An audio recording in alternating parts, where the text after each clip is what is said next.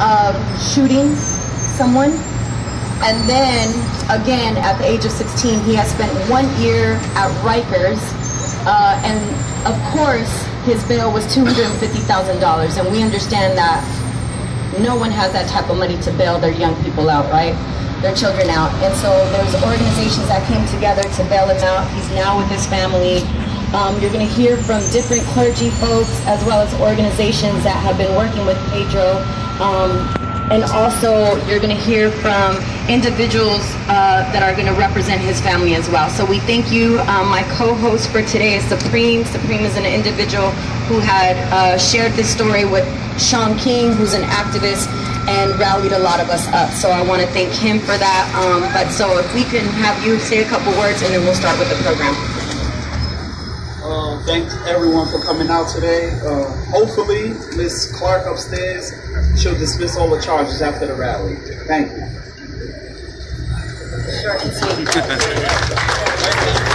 All right, so we have Reverend Ruben Austria, who's going to be speaking. He's with Community Connections for You.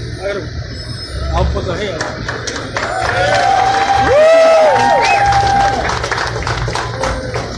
Good morning, everyone. Good morning.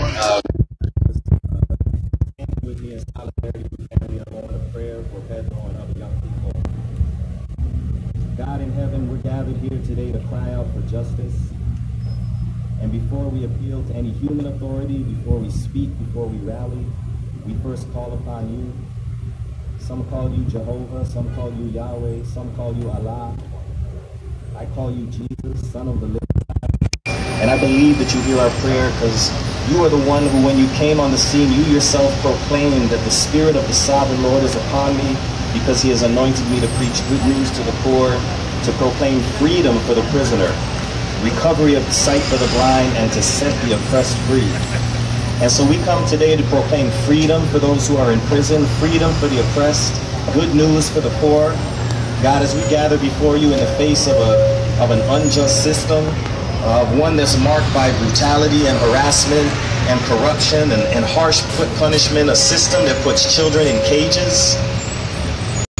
God, we cry out to you because we know that you are the God of justice.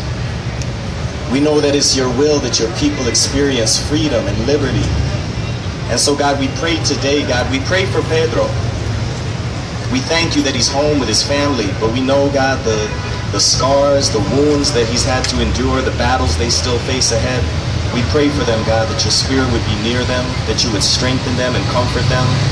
God, we pray for every other child that is still sitting in Rikers on that torture chamber of an island. We pray, God, we know that you are near to those who are in prison, and so we pray that you would be manifest, that you would see them through, that you would be your children out of bondage as well. God, we even pray for those who work in the system, my God. And we don't demonize them as people, but we know that even good people working in a broken system can make broken decisions. But we know that you can still raise up individuals within those systems who will go with their conscience, who will be agents of truth and righteousness and justice. So we pray even now in these buildings around us that you would pierce the hearts and the conscience of those who are overseeing this case, and that true justice and true righteousness would come. God, we pray for ourselves, God, because you know that even we ourselves are not righteous, and so many of the things that we decry in this unjust system, we also see in ourselves. So we ask that you would purify us and forgive us for the things we've done wrong in this fight ahead. But God, we thank you that even though still many are locked up today, even though this case is not resolved yet, God, we believe that we will have victory because you are the God that leads people out of bondage. God, you led your children out of bondage into the promised land. God, you led people through years of slavery in this country. God, and you will lead our people out, God, even through today, God, through the demon of mass incarceration, this new Jim Crow. God, you will bring freedom and justice because your word says that one day every knee will bow and every tongue will confess that you are God. So we ask that your justice come, your righteousness come, your freedom come to your people. I pray these things in your name. Amen. Amen. We're going to be bringing up the private investigator, Manuel Gomez, who's been working with the family, was hired by the family to do their own investigation. He's going to share some words. I want to say, first of all, thank you for everyone coming. And I want to thank Senator Chinares and Senator Rivera as well. A year and a half ago, Jessica Perez came to me asking help for her son. I did not realize the magnitude of my investigation would uncover the fact that more than 50 other kids are currently incarcerated by these two corrupt detectives, Detective Daniel Brady and Detective David Terrell. But on top of that, I didn't realize or even fathom that it would get to the point that I found evidence showing that the Assistant District Attorney, David Slott, has falsified these cases with them. And not only falsified the cases with them, but put in letters for them to be promoted because of these false arrests. This case has now uncovered a hornet's nest of corruption on the 6th floor of Darcel Clark's office. I'm going to be going to the State Attorney General to ask to put charges against, with my evidence, against the Assistant District Attorney David Slott, Detective David Terrell, and Detective Daniel Brady, because they need to be in jail. Okay? The fact of the matter is, thank you. The fact of the matter is that not only do I do investigations in the Bronx, but I conduct investigations throughout the state of New York. I have uncovered massive amount of corruption from Syracuse, Albany, Brewster, White Plains, Valhalla, Nassau, Suffolk, and all the boroughs within New York. This corruption has to stop. So Frank Serpico and I have created a new bill called the Department of Civilian Justice, a proposal that we're trying to make now that will give oversight over the District Attorney's Office and over the Department of the Police Department, Department of Corrections. Again, there is no mechanism now currently for an average citizen to report this type of corruption. All right, Frank Serpico talked about this in 1971. There has been no change, except now Frank and I have created a blueprint, and we've asked the senators to now cause hearings on this, and soon there will be. So I'd like you all to come when that happens to support this. We must stop. Screaming justice and no peace gets you nowhere. We need to have legislation that will create oversight. I want to thank you for your time.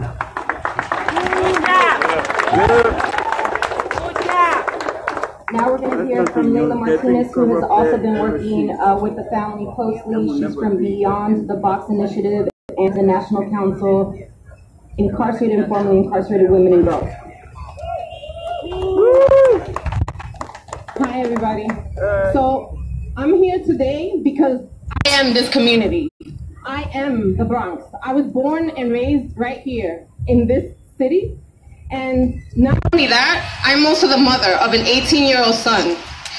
And when I saw Pedro's story, I only reflected my son. We cannot wait until it is our kids that are impacted to wake up and to do something about things. Our kids are not criminals. They're not, they need to be identified as people, and that's what they need to be treated as. We need to make sure that our kids are protected, and we need to be a voice for our kids. We need to stand up. We need to fight for our kids, their freedom, all the time. I'm sorry, hold on. Okay. Our kids need to be protected from the corrupt system. Our kids need to be, I'm sorry. No, you good. Go ahead. Take your time. Breathe in. Yeah. When I often speak about how I am afraid for my child from not the people that are in the street trying to make a living, but from police officers. I'm afraid of the people who are paid to protect and serve my child. I'm afraid of what they might do to him. What I get back is, oh, well, there's nothing to worry about if he doesn't do anything. So I need those people to ask the Central Park 5 if that is a true statement. That's right. I need them to ask Shabaka Shakur, who That's did right. 27 and a half years right. for a crime he did not commit, if that is a true statement. I need them to ask Derek Hamilton, who did 30 years for a crime he did not commit, if that is a true statement. Right. I need them to ask Pedro Hernandez, who did 13 months for a crime that there is overwhelming evidence that he did not commit, if that is a true statement. That's right. I need them to stop incriminating our kids, is to stop falsifying evidence against them. I need them to stop killing us. That is what I need them to do. We need to stand up for our kids always. Thank you.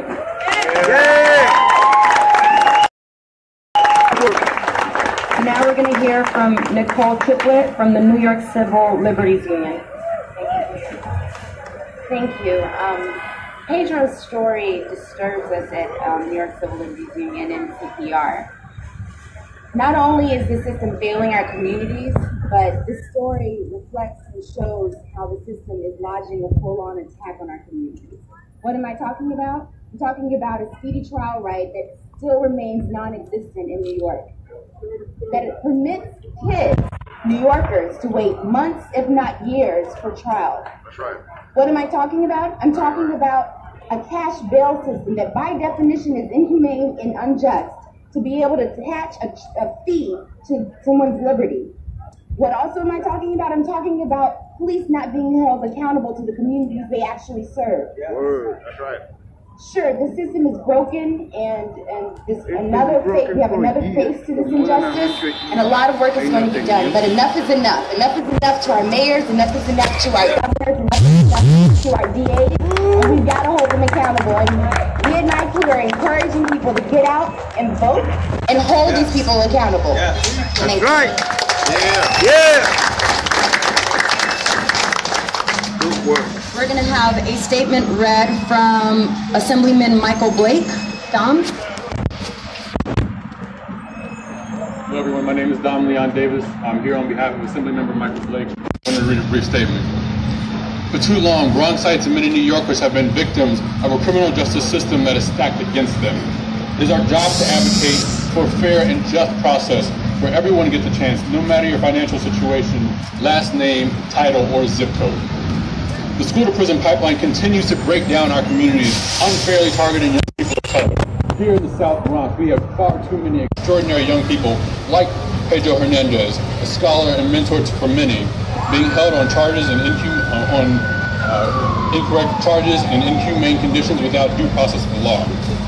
From what we have learned through public and private accounts, there's significantly different versions of what has occurred with Pedro. However, it's clear that he, like so many young people, are incarcerated for far too long and denied fair opportunities far too quickly. As we work to improve our criminal justice system, we must level the playing field so that economic conditions do not determine justice. No one should be denied justice because they can't decide between bread or bail. We're proud to have sponsored a bill that makes it easier for charitable bail organizations to post bail, but we still have work to do. As elected leaders, we have the moral imperative to fight for policies like raise the age, bail and grand jury reform, and closing Rikers.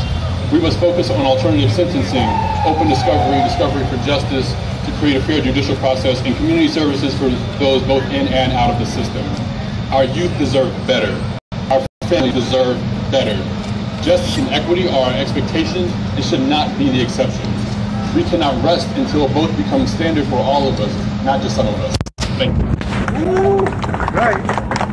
So before we bring on the next speaker, I also want to recognize that there are people in the audience that are part of the NYPD 12. There's also a mother here who has a sign about her son being incarcerated with a $500,000 bill. And so I just want you to know that we recognize you and we see you and we thank you for being here and continuing to advocate for your family and for your sons.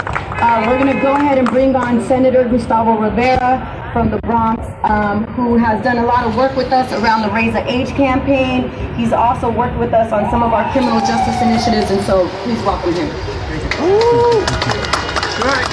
Good morning, everyone. Good morning. I'm here standing with advocates, my fellow colleagues in government, victims of the criminal justice system, to ask a very simple question. Do we believe in justice? And if we believe in justice, what does that mean? Now, I'm happy that Mr. Hernandez is at home with his folks, with his family, so he can fight the charges at home and not have to be sitting in Rikers. The reality is that there are thousands of young people like him. And so we have to ask ourselves, what do we need to do? What are the pushes that we need to make in the system, both internally and externally, to make sure that we have a justice system that is actually just?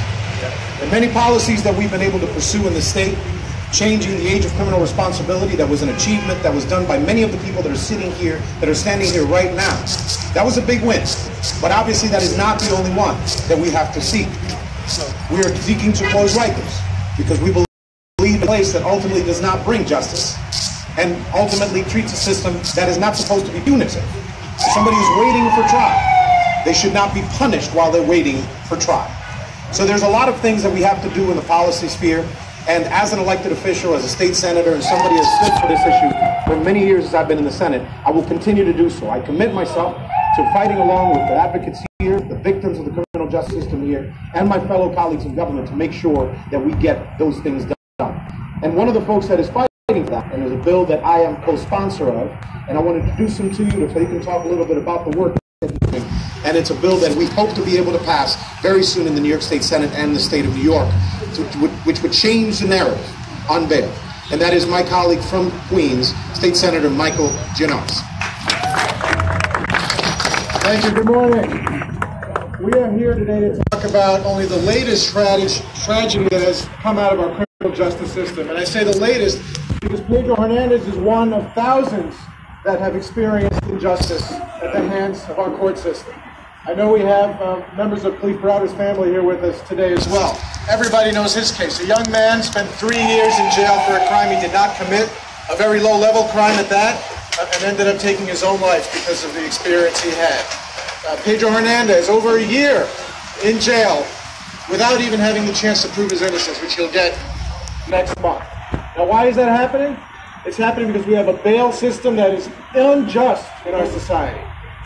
A rich person and a poor person accused of the same exact crime.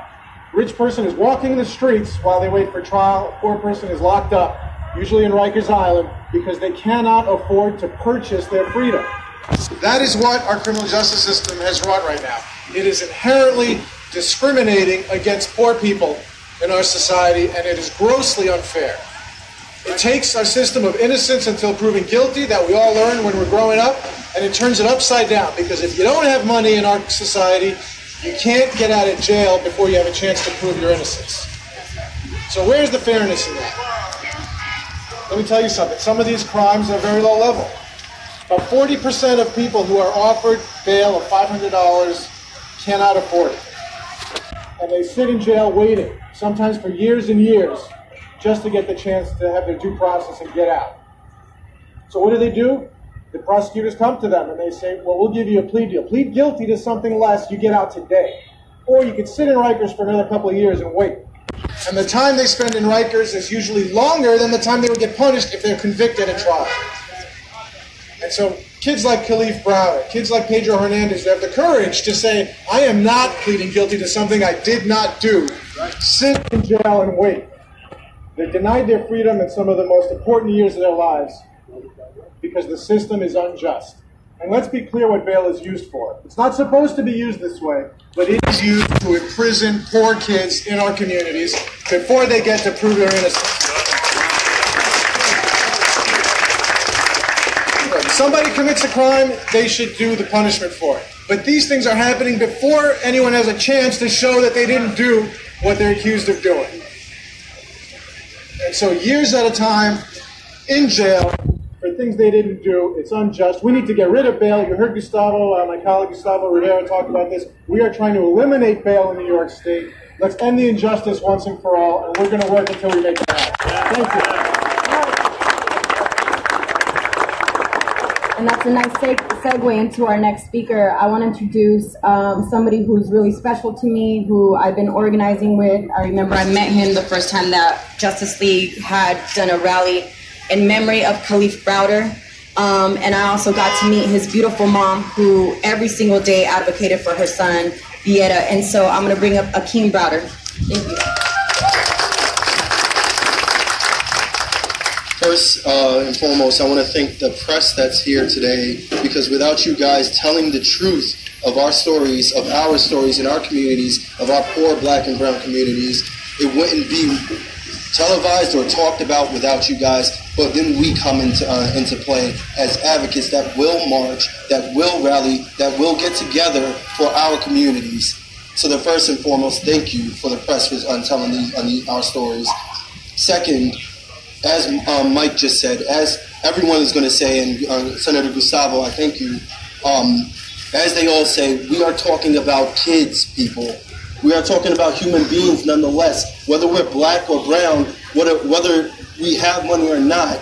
We're talking about kids, and what happens when you lock up kids, you lock up the families. You lock up the mothers who die because they have heart attacks from what happens to the fear in them when their kid goes to someplace like Rikers. But let's not get it twisted.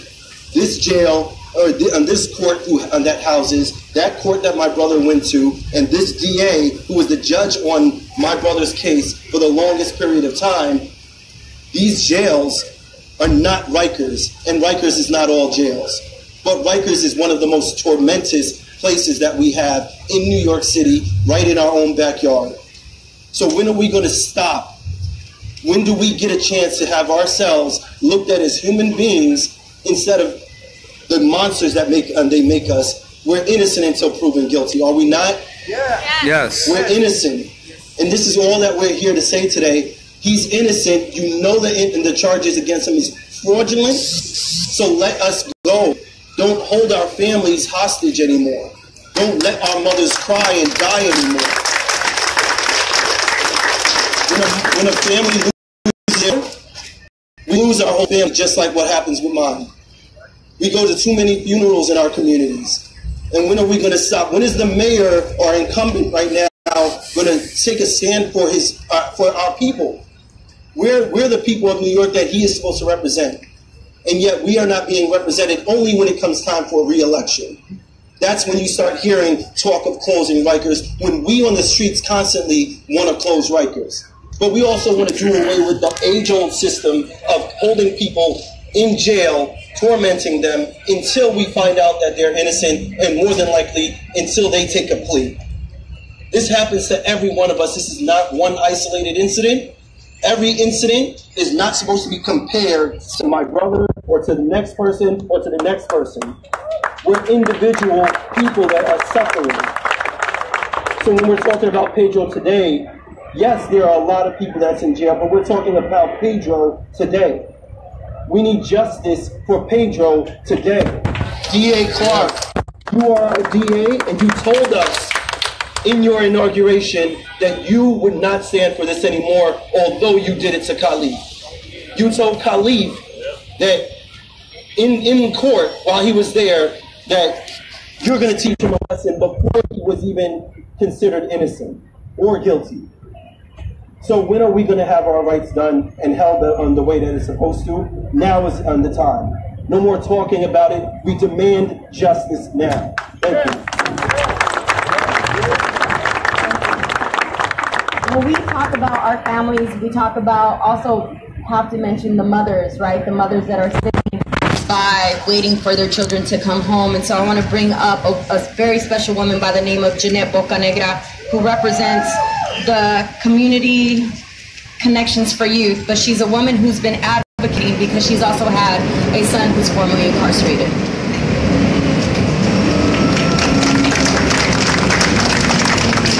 I'm here today with families and young people to support Pedro Hernandez, Jessica Perez, and the entire family. To say enough is enough. Basta ya. With the excessive abuse of police authority.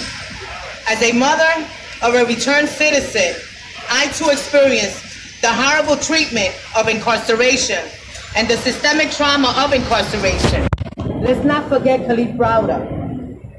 10 years is too long to shut Rikers down. A broken system.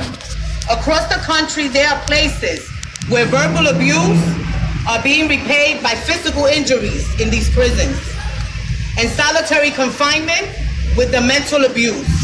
Let's not forget Khalif Browder. We stand in solidarity today with all those that are behind those gated walls. As a family member, we will unlock our children's future. At CCFY, we believe that communities, when financially resourced, we can do a better job than the system in taking care of our children, than the criminal system have done for generations. We demand no more kids be put in cages. We ask that solitary confinement be ended. We ask that the bill reform be changed. Repeat after me. The people united will never be divided. People United will never be divided. El pueblo unido jamás será vencido. El pueblo unido jamás será vencido. The people united will never be divided. United will never be divided. Thank you. I did not get taller.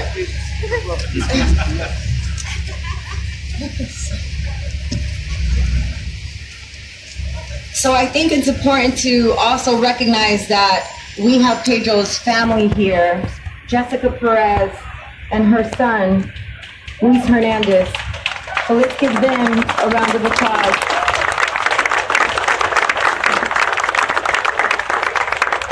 And so we're going to continue with the program and bring up a sister who's been working with us for quite some time in the education system, Zakia Ansari, Alliance for Quality Education, and a proud Justice League member. Good morning. I am the Advocacy Director for a statewide alliance called the Alliance for Quality Education. I'm a mother of 8, grandmother of 3, and as Carmen said, a proud member of Justice League. And as I sat there listening to everyone speak before me, my heart just gets heavier and heavier. Because the fight that I've been doing for the last 17 years for educational justice, right, absolutely is connected to the struggle of Pedro and what's happening with him. They put him in a prison and they thought they were going to lock up his spirit and his body. And he fooled them all. He said, I will be free and liberated even in this space by getting an education. I will get my high school diploma. Not only will I get a high school diploma, I will get a college scholarship. That's the power of what our black and brown babies do, even in the toughest times. Trying to lock up our minds doesn't lock up our hearts. When we know what we want, when we're ready to fight for it like we are here, for justice for Pedro, he showed great courage. 10 years, someone said. The mayor thinks it takes 10 years to close Rikers. There's something interesting about that 10 years. The governor thinks it takes 10 years to fund billions of dollars owed our school. It's been 10 years since we funded our schools, and at the same time, we have children, guess what, who look very much like Pedro, who have lost art, music, and a whole host of programs and resources, and our public schools are set up for sabotage. 10 years again, guess what, as we work for raising the age right this year, right? Kids have to wait 10 years and have for their records to be sealed. What? Guess what? The commonality is that it's black and brown children and communities once again saying you gotta wait. Yes. So we stand here to say, no, we don't have to wait. We are community, we vote, we care, and so justice for Pedro means justice for everyone. It is our job, it is our obligation. As Asada says, we have nothing to lose but our chains, and if we don't believe that, then we're not in the right struggle. So I want to end by saying, I want you to hold on. I'm trying to figure out how to show some love for Pedro, who's not here, and my heart and my fingers weren't coming out quite right. So I said, you know what, let me look at what is the sign language? How do we say love in sign language? So I'm going to ask everybody to hold up their hands like this. Send love to Pedro, his family, and his friends. And then I want you to close your fist like this. And send power and strength for the trauma that he's experienced, but for the healing that we want to make sure that him and his family receive.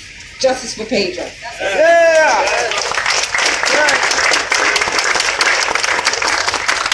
And now I'm going to bring Vidal Guzman up, who is a young man who was on Rikers as well and represents the Close Rikers campaign. Thank you. How you doing, everybody?